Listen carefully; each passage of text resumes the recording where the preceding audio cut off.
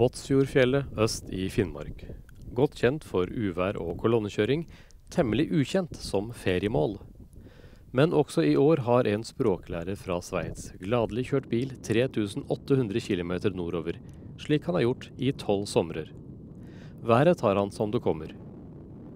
For det er noe annet som lokker ham og hans tyske venninne. It's a bird that can be very confiding. It's also an extremely beautiful bird, but these birds tend to be invisible in July, and sometimes we don't find a nest for 1 or 2 weeks. Og her ser du hvorfor. Det er en fugl midt i bildet. En boltit, den gåtefulle kongen av disse forblåste viddene. Boltit-hunden har rykte på seg for å være en elendig mor. Hun passer aldri unger, sies det. Her har hannen, som vanlig, fått jobben med å ruge ut eggene. Nok en sluddbyge rammer Båtsfjordfjellet. Selv sommerstid kan uværet her oppe tvinge Lutz og Bärbel innendørs mange dager av gangen. Trygt inne i campingvogna forteller Lutz om boltiten som har byttet kjønnsroller.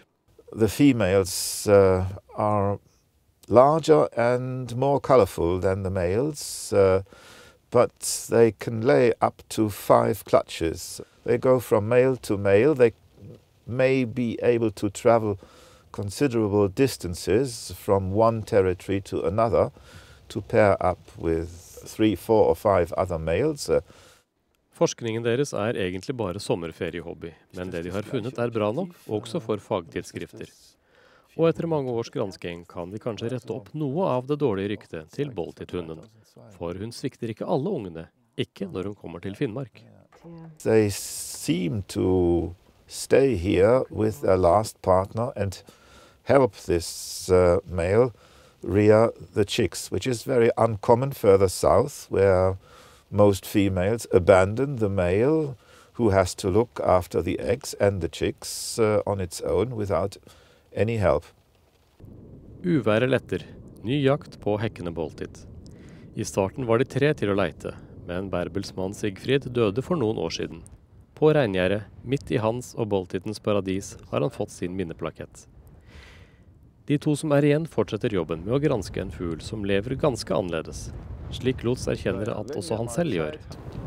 But everybody's got the right to be different, to have different interests, to have special interest, and if you have something to be passionate about in your life, you shouldn't let it go just because other people might feel less concerned.